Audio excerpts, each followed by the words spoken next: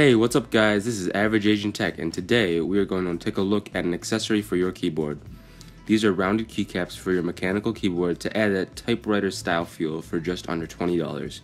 Also, I want to thank Spring and Original Shop for sending this in for review. All links are in the description. As you can see on the box, this is the 104 key version meant for the 104 key keyboards. So the item itself comes very nicely packaged in a box with a matte feeling and the keycaps themselves. I'm pretty disappointed that this set doesn't come with a keycap puller because I had to dig one out of my closet. For the purpose of this review, I'm going to use the Sadie's K10 as a sacrificial keyboard, and I did do a review on this keyboard. So if you want to check it out, you can check it out on the card on the top right corner of your screen. And with no further ado, let's pull out all the keycaps and replace them with the new ones.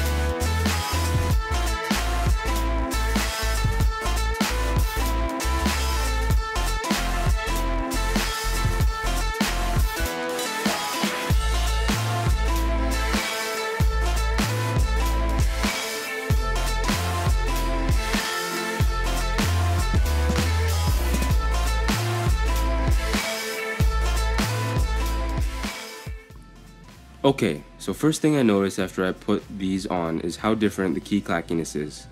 So for reference, here's what they sound like side by side.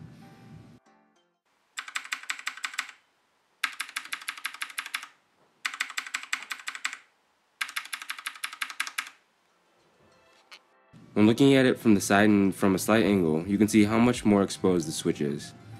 Typing on the keyboard is a bit difficult at first since I'm used to using the square keycaps, but I found out after 1 to 2 hours of typing, I got used to it. The keycaps are very comfortable to type on since they do have a concave design. One thing that I did have trouble doing is remembering all the keyboard shortcuts to change the LED colors and the volume and things like that. So if you decide to purchase one, I suggest that you do take a picture of your shortcuts or memorize them before installing these keycaps. So overall, I think this keyboard is just an accessory and not a necessity, but it's a cool thing to have, and this is targeted for people who 1. Want the typewriter look and feel for under $20 without buying one that has rounded keycaps that cost upwards or $100, or 2. Have worn out keycaps that need to be replaced. So that's it for this video. Make sure to like, comment, and subscribe, and I'll see you in the next video.